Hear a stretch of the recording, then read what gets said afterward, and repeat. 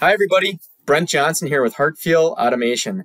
This week we're going to utilize a Compact S, an X20CP0484, and we're going to use an X20 slice. It's the X20 SM1446-1, and this is our stepper motor driver, and we're going to drive a basic stepper motor. I think I stole this one off of a 3D printer I had laying around.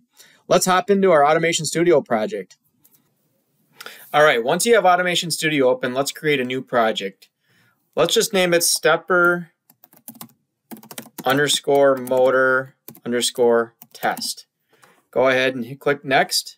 Then we'll name the configuration, our controller that we're using, X20CP0484. Let's go ahead and find that controller.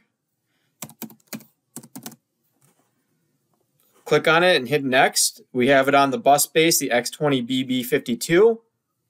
Highlight over that and click finish. All right.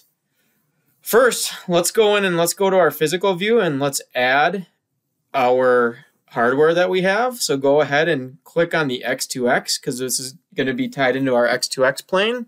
Click on I/O and let's start typing in our stepper motor module, X20SM1446-1. Go ahead and double click it. You're going to get this pop up here. Go ahead and just hit next. Keep it as motion configuration and keep it as map motion. Go ahead and click finish. All right, let's go to our configuration tab and hit the plus sign by the X20CP0484. Click on map motion. And then we're going to come over here and we're going to click on map axis. And we're going to double click on single axis component configuration file. One other file I want to add is under map cockpit. So click on map cockpit and we're going to click on this map cockpit settings file. And that will get added in the project as well. Now next what I want to do is I want to double click on this configuration axis. And I'm just going to change this from linear bound for now. We can change this back to rotary. I'm going to change our max velocity from 10 to 100. And then I'm going to go ahead and just hit save all. And then the next thing I want to do is I want to go into our physical view. And we're going to do some configuration settings here. First, go into our X20CP0484 and hit configuration. Let's go to timing. And instead of under system timer, we want to change it from CPU timer to our EPL X2X interface. And then the interface we want to choose is our IF6, that's the X20BB52. And then now we'll go back to this other configuration that we opened up for the X2X. And we're going to change this to 400 microseconds. Go ahead and do that and hit save. Then you can close out of there. And then we're going to come down to a cycle time interface. We're going to change this from 4,000 to 400. Actually, let's X out of there and then reopen it up. And then we're going to go to timing again and system timer. And it automatically changed it when I changed that other one. So it's at 400 microseconds. Next area, I want to go to resources. And then I want to click on cyclic task classes. And under cyclic 1, I want to explode that. And I want to change this from 8,000 to 400 microseconds. Change our tolerance from 8,000 to 0. I want to change our I/O output delay to delay at end of cycle. Go ahead and hit save all. Then you can close out of there. Next, we're going to add a basic, one other library to this. So go and click on the library. Then what we want to do is just check the library box here, and then we're going to click on this B&R libraries. And what we're going to look for is a library called MC-STEP-AX. MCSTP-AX. So go scroll down to MC. It's alphabetical order. I went past it. MC. Right here, just hit highlight over that and hit finish. All right, now we're going to go and we're going to add a basic program, and we're just going to copy the same program we've done for servo motion control in the past. So go to our help, open up the help folder under contents. Under the tree here on the left, go to motion control and hit the plus sign. Click on map motion, click on guides, click on getting started, click on axis, and then go to programming, and we're going to copy these variables and this program. So go ahead and just click this little gray thing and we'll highlight it and hit Control C. Go back to our project and let's add a new program. So make sure you highlight over stepper motor and then click on program. And we're just going to do an all-in-one stepper or all-in-one ST program all in one. You can change the name if you want to. I'm going to just leave it as program. Hit plus and then open up variables.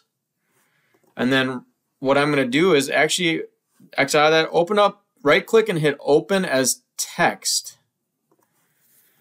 And now we copied and pasted that help folder, just highlight this and then hit Control V. Then hit save all and you can close out of there.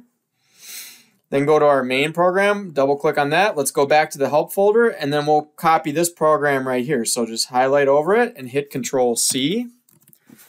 Then highlight over this and hit Control V. Then go ahead and hit save all. And then you can close out of there. And then the next thing we want to do is we want to go back into we want to go to the configuration of our SM module. So go to physical view and then right click on X20SM1446 and hit configuration.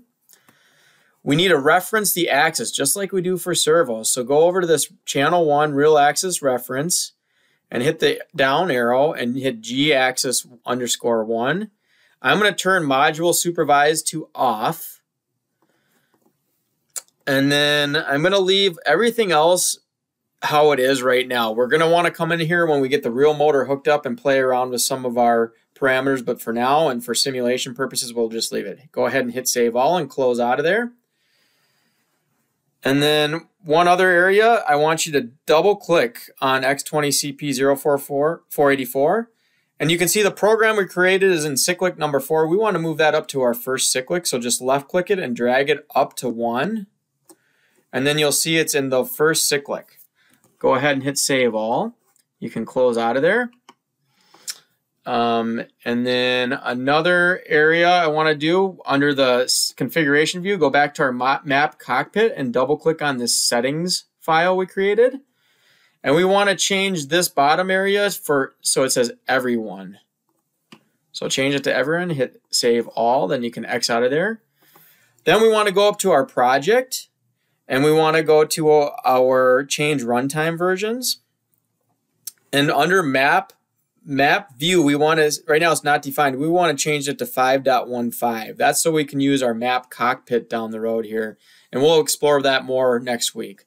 But go ahead once you change that and hit OK.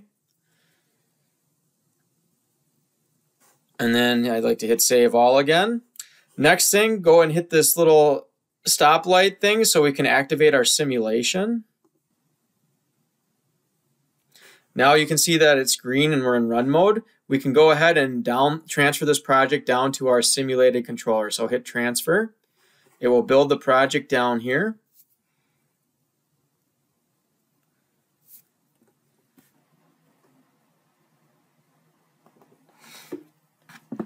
Oh, I got an error here when I was trying to download it. I forgot to enable our OPCUA server. So in order to do that, we need to go back to our physical view.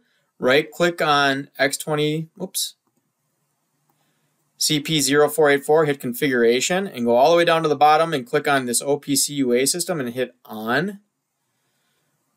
If you don't do that, it's going to bark at you like it did. Hit save all, close out of there, and then we can try to transfer it again. This time it should work.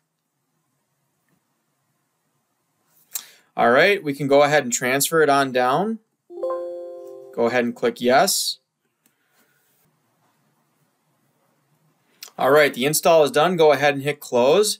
I always like to do a warm restart, so go ahead and click warm restart and hit OK. All right, we're back in run mode.